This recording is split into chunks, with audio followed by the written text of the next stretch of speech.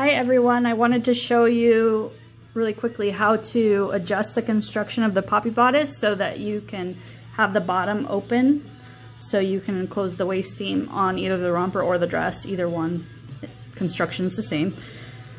So first you're going to take your bodice lining and your side piece that's already sewn, and you're going to line it up as if you're going to sew the side piece directly to the back of the lining. Then you're going to take a seam gauge and measure over a 1/2 inch and place a mark right at the top of that side piece. So once you have that mark, we're going to sew the 1/2 inch seam allowance.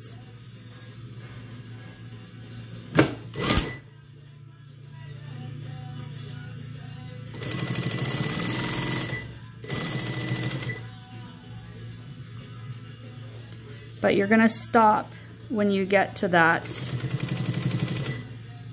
little dot that you made. So you're going to stop right there, back stitch, and take it out. So then you have this open here, and you're going to take your side piece, open it up as well, and you're going to line it up with main to main. Make sure that top piece is out of the way. And then you're going to start with a 1/2 inch seam allowance right at that top seam. So I always just put my needle down so I make sure that I'm in the exact right spot. And then you're gonna sew your 1/2 inch seam allowance all the way down to the bottom. And then you're gonna grab your 2 lining pieces and do the same thing. Line them up, but you're gonna flip the whole thing over, make sure everything's out of the way. And you're gonna sew again with a 1/2 inch seam allowance up to that seam. And then you're gonna back stitch right there, and you're done. So then it's open, but completely sewn. So then what I do is go and trim this spot right here. So you're gonna get your scissors, and the easiest way to do it is fold it open like this. Take your scissors and cut right along that seam on both sides. So then when you turn it out, you can make your front seam go, or your main seam go one way and your lining seam go the other way, so you don't have as much bulk. But now I'm going to sew the neckline.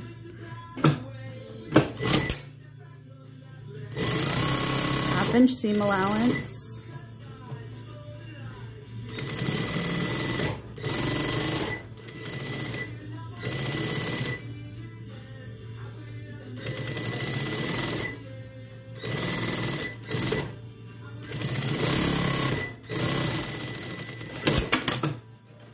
And then I take my pinking shears, trim away.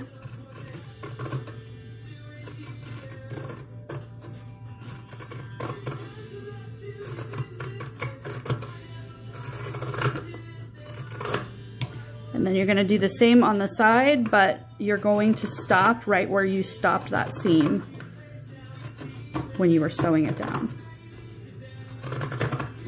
Pull those others out of the way and snip right there. And then do the other side.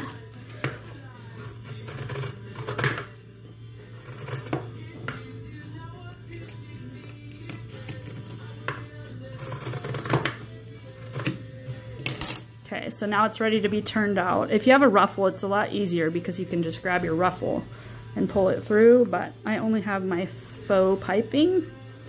So it's going to take me another second.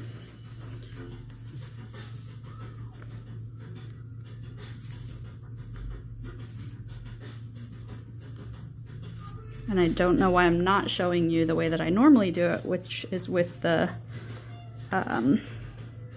hemostat, I think it's called. I can never remember exactly what it's called, but I'll show you on the next one. It's a medical tool that doctors use during surgery. But I just bought one at a hardware store. So it's this thing right here. So you just put it through, grab the end of the strap, make sure you don't have both sides in there, and then just pull it through. It's a lot faster that way. So then the bodice is done, besides pressing. Obviously you still need to press, but when you open it up, because you've trimmed here, you can flip your lining one way and your main is going to go towards the center of the bodice because your ruffle or your piping, whatever you're using. And then it's all done and you're ready to finish constructing the rest. And you can refer to the website for instructions on how to finish up the waist seam. Hope this helps someone. Thanks.